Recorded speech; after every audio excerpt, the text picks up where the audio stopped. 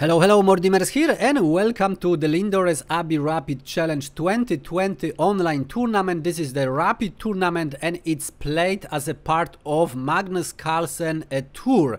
So if you want to know more about that tournament, check the link over there, because I already showed one of the games from that tournament where Magnus Carlsen won against Alexander Grishuk, and also I showed the final standings after the 4 rounds of day 1, because there were 4 rounds in day 1, and also I show the players over there and the pairings and other scores. So if you are interested, just click the link and check over there after this game. And now I would like to show you the game between Hikaru Nakamura, number 4 in rapid time format. He's ranking 2829, veteran of chess, and his opponent Alireza Firouzja, a future of chess, as many people say, and his ranking in rapid 2703, and that means he's number 36 in the world, but everybody wants to see him in the tournament, so Magnus Carlsen invite him as well. And about the meetings with Nakamura, Alireza Firouzja actually won only once in 2019 in the Blitz Championship. However, in 2020 he lost 4 games and drew 2 times.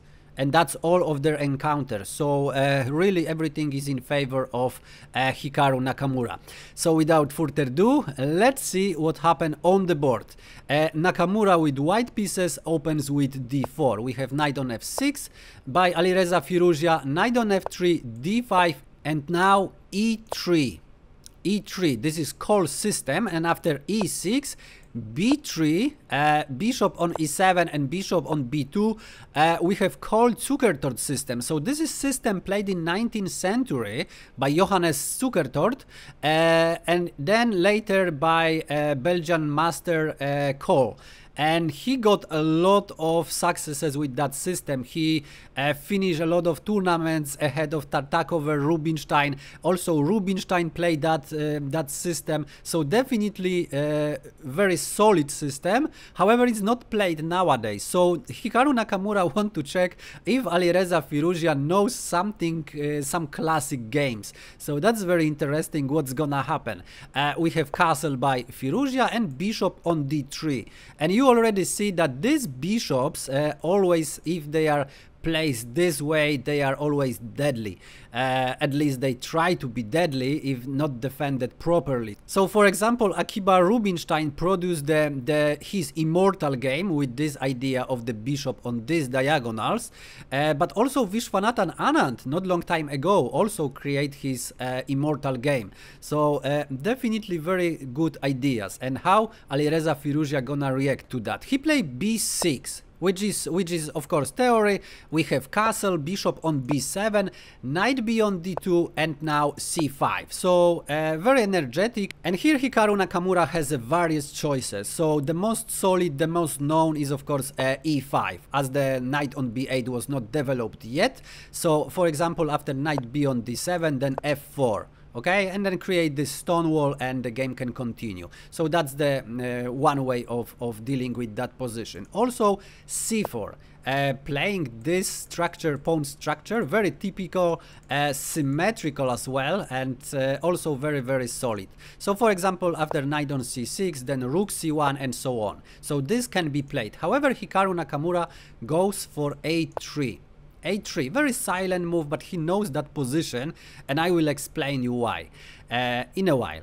We have knight on c6 by Alireza Firouzja, d takes on c5, b takes on c5, and now c4. So all of these moves are well known. And here we have a5 by Alireza Firouzja. So attack on b3 is on the way. And now we have a c takes on d5, e takes on d5, and queen on c2. And look at this position. Now this is quite important and very well known. Okay, first this battery is facing h7. So now the first threat of course is bishop takes on f6, and then white can win the pawn. So that's the first thing. And this position was reached by Hikaru Nakamura already in his career. He played in 2013 against Boris Gelfand, a very strong Russian grandmaster, and Boris Gelfand want to play solid. He goes for g6, obvious move in this position, okay? It's very obvious move. And after rook a on d1, which is very important, this rook moves to d1, then knight on d7 and knight b1, bishop on f6. So Boris Gelfand neutralized both of the bishops.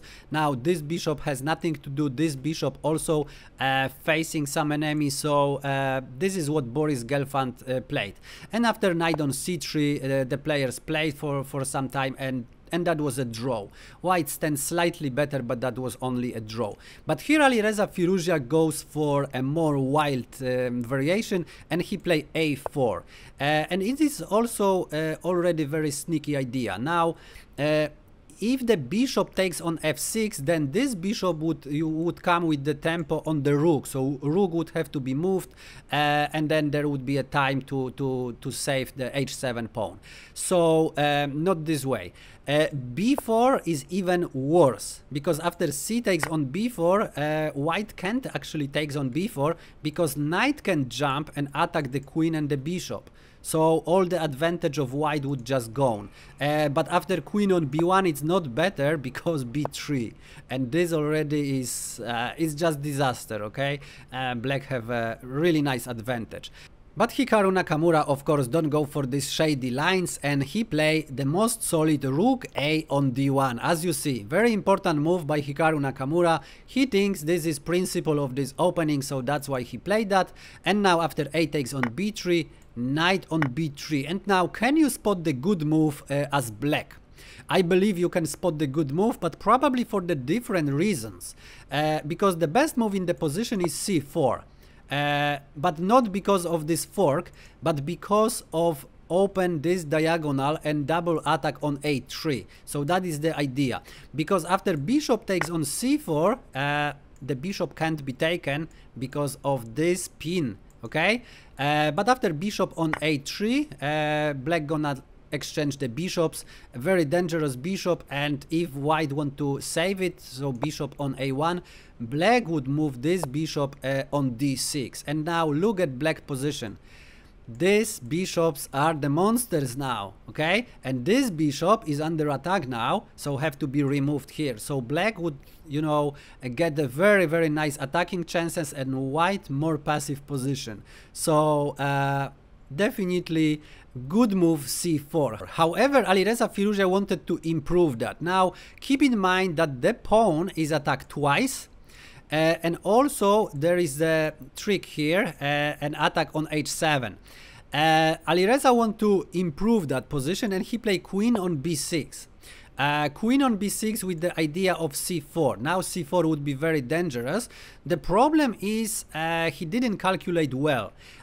We have bishop on f6. And now if bishop takes on f6, the problem is knight on c5, of course. And then there is a fork. That would be just disaster. So queen c7, knight b7, queen b7, now bishop on h7, and now even rook on d5. Okay, so g6 would not work because rook d6.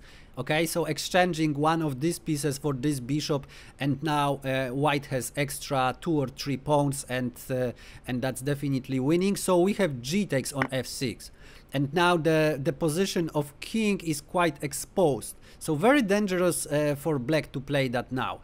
We have, of course, bishop on h7, at least this pawn is defended twice, and now king on h8. And here knight on h4, so Hikaru Nakamura starts his attack. We have knight on e5, bringing the piece to the defend, and now knight on f5. And here is the critical position of the game, because actually Alireza Firouzja has to calculate really great. And it looks like he has losing position, but he still could save it, at least try. What he played was rook on a3, so he just wanted to exchange the bishop for the knight, and the game could continue, everything would be fine. However, Hikaru Nakamura didn't care for the knight, and he played queen on e2. Queen on e2, okay? And then, no idea what Alireza Firouzja did, but rook on a4, very strange move, because after queen on h5 he resigned the game because he has nothing to do here. Checkmate is coming, bishop on g6, and that's a checkmate. For example, making some space for the king doesn't work. Bishop on g6, king g8, now queen h7, and that would be a checkmate. So very, very strange decision here. However, he couldn't save the game here. For example, king on h7, okay, that's pretty logical. Queen h5, king g8, and queen h6, and checkmate is coming, and nothing can be done here, okay? Knight on f3, throw some pieces, but it doesn't matter because checkmate is coming. So not this way. Also, rook on g8, maybe with some ideas, you know, but it's all too slow. Also, what white can do is just exchange the pieces. King g8, knight d7 with check. Now both knights are under attack, so just win another pawn. Very dangerous passed pawn. And now knight f5, and it's winning for white. Extra exchange, extra pawn, and also look at this. These are some nasty ideas now on the 8th rank. So definitely winning for white. So nothing could be done here in this position already after queen on e2. Okay. However, as I said, after knight on f5, can this game be saved here? Rook f on e8, defending the bishop, but also very important, making a space on f8. And what now? Queen on e2 is not enough. It's not winning because king on h7 works now. Queen h5, king g8. And the attack can't be continued because queen on h6 gonna be met with the bishop on f8, of course, and the same with the knight on h6, king on f8, okay, and these pieces cannot be coordinated, so that would be a, you know, just a draw. So white would have to try to bring another pieces, for example f4, trying to bring the rook, but it also doesn't work. Knight on g6, now rook f3, bishop c8, and now black gonna just exchange the pieces because they are one piece up already. So after rook on h3, bishop f5, and white even can't take it because gonna lose another piece, okay? So g4 would have to be played, and after queen on b3, g takes on f5, queen c2, very important move, still keeping an eye on d1, but also defending g6. And after f takes on g6, f takes on g6, look at this, the king can escape, okay? So queen h7, you see already what I mean? King f8, now the rook is under attack, so rook f1, and there is no checkmate because the king can escape. So not this way, definitely. After rook f on e8, what white could try to play is f4. But it's also not guaranteed anything because knight g6 and the bishop is still under attack. So white, the only chance is bishop takes on g6, f takes on g6, knight e7, just exchange everything. And here it would be tempting to take on g6, but actually that would be losing because after g6 the knight is hanging. Of course, it cannot be taken now, but it can be taken later. Rook on g8 first, attacking the queen. So now queen can't take on f6 because it's still guarded. That is important here. And also cannot go to h6 because we would have the, you know, the queen trapped. So queen h5, and after rook on h7, queen f5. Now d4, and you see that already. That's windmill is coming, so e4 would have to be played, and now black at the end can take the knight and win the game. So not this way again. Very, very interesting continuation here. White actually would have to play something like rook on b1 and now focus maybe here on c5. but it's still very difficult to win that. But white has one extra pawn, so it's still possible. So that was the best chance actually for Alireza Firouzja to try to draw the game. Still a lot to play here in this position. So he should try this you know, rook f on e8, but as we know, after rook on a3 he had to resign. Queen e2, queen h5, and he had to resign. So thanks for watching, and if you like this video, press like. If for some reason you don't like this video, press unlike. And if you want to see another games, press subscribe, smash bell button. Thanks for watching, and see you in the next one.